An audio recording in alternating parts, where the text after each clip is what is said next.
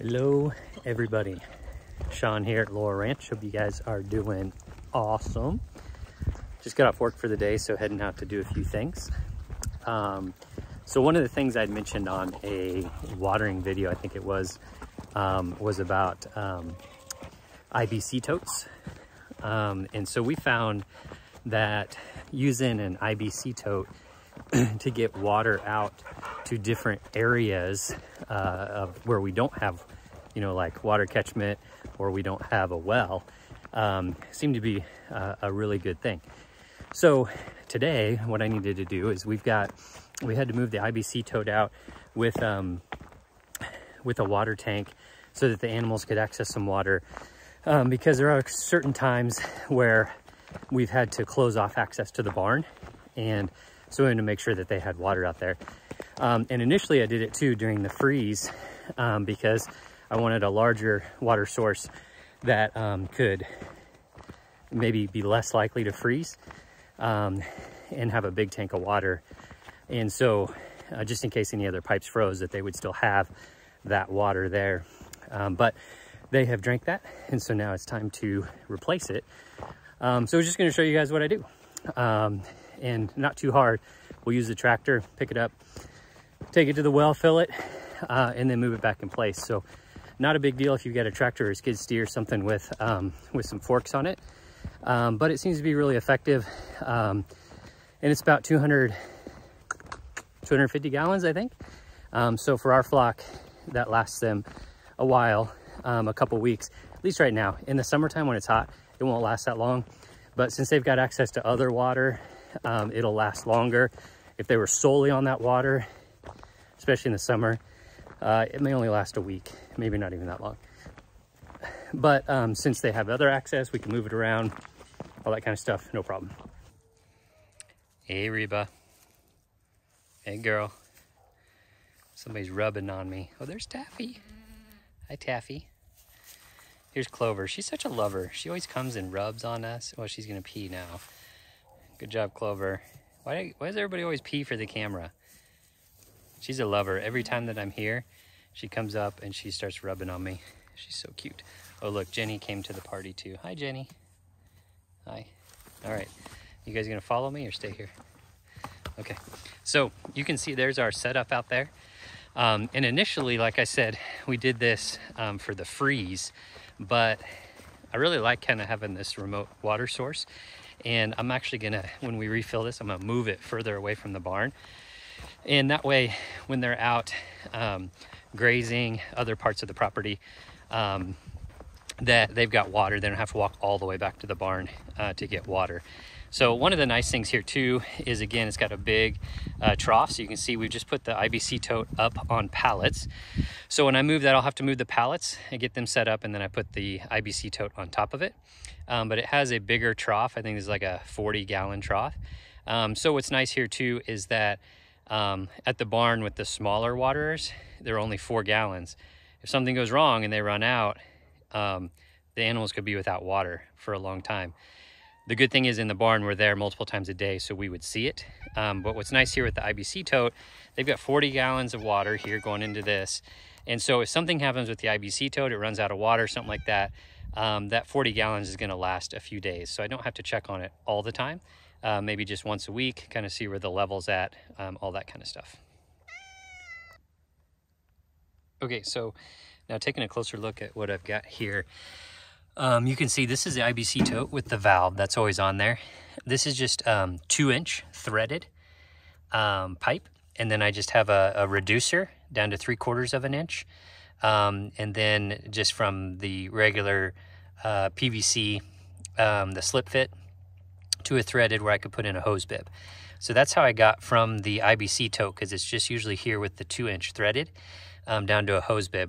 And then I just have this short little hose right here that goes right down to the float, which goes into the tank. So what makes this super easy is sometimes I put a quick connect in here as well, and then I can just pop it off. It makes it really easy if you're filling the IBC tote every day. But right now I just turn that off, unscrew the hose. Whoops, better unscrew it, not screw it in. And that's it. And then this goes with me with the IBC tote to fill up. And so then I just bring the IBC tote back, hook it back up, and we're good to go. Again, the quick connect makes it a lot faster as well. I don't know why I don't have one on here, but I thought I did. Either way, the hose doesn't take that much to connect and unconnect. And I found that the pallets worked really good. I think that if right now I've just got them laying on the ground, we're in a pretty dry climate, it's not wet, you can see the ground's really dry, but I think if I had this sitting there for a while, and probably when I move this up there, I'm gonna put some cinder blocks underneath it, and that way it's off the ground, a lot sturdier, and I'm not gonna have to worry about the pallets rotting and everything like that. So I'm gonna get to work moving this stuff. All right, got the IBC tote moved down here with the tractor, filling it up with water right now. And one thing you have to pay attention to is how full you can get it. So this holds 250 gallons. My tractor, the front end loader, says it can list 2,500, but if it gets too heavy, then I start bouncing. I do have water in the tires, but I don't have a lot of weight on the back right now. So I usually don't get this all the way full. I usually get to the top of where this metal is, so about to here. And but that's usually good. Definitely over 200 gallons, lasts them a long time. So this will take about 30 minutes to fill up. So while it's doing that, I'm gonna go move the pallets. All right, so I got these pallets moved, and like I talked about, I went ahead and I put some cinder blocks underneath there that I had, just to keep that wood from being on the ground and rotting out. So got that moved, got the tank moved. I tried to move the tank without dumping the water, but I couldn't really do it, so I had to dump the water. Not a big deal. But so before, where I had this set up was in the sun, and I did that because of the freeze. And I wanted, if the IBC tote froze, because it was kind of backup water for the animals, I wanted it to be able to thaw in the sunlight. But because those totes are kind of opaque, then mold can grow in them. So I found if you put them in a shady location, then they don't end up growing mold. And I mean, they probably would, but given enough time, even with the little sunlight here, but because the animals go through them, you know, every couple weeks, then I've never had a problem with it as long as it's in the shade. So I picked this spot under the trees.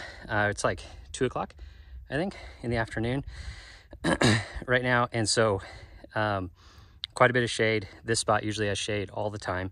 So set this up. It's easy to get into with the tractor. Should have shade. Keep it from getting moldy. It gives the animals a water source away from the barn so they can get out. And when they're out roaming, they can have water here. And I'll probably move one up further on our 30 acres, or I'm sorry, our 11 acres when it comes summertime. That way when the animals are up there, they've got plenty of water. Don't have to walk all the way down to the barn. All right, so we'll go check on the tote, see where it's at on filling, and then we can move it up here. All right, so we've been letting it fill, and we wanted to get the water up to about here, which we did. So sometimes you can go a little bit fuller, but this is about what I'm comfortable with the tractor. So we're gonna go ahead and close it up, and then start moving the tote up there.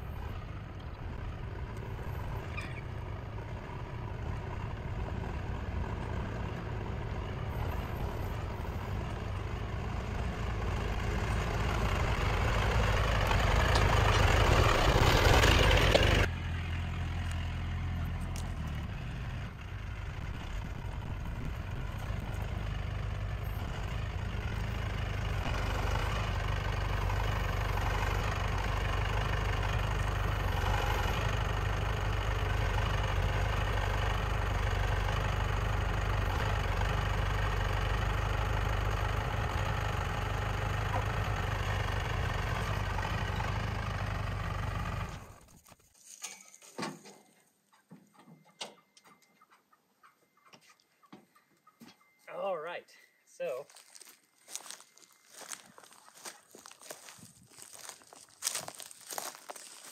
got it all set on there, and it fits just about perfect. on these pallets. So getting it on there is always a trick, but seems to work good. So now I just hook it back up. And again, the quick connectors, sometimes I have those on there.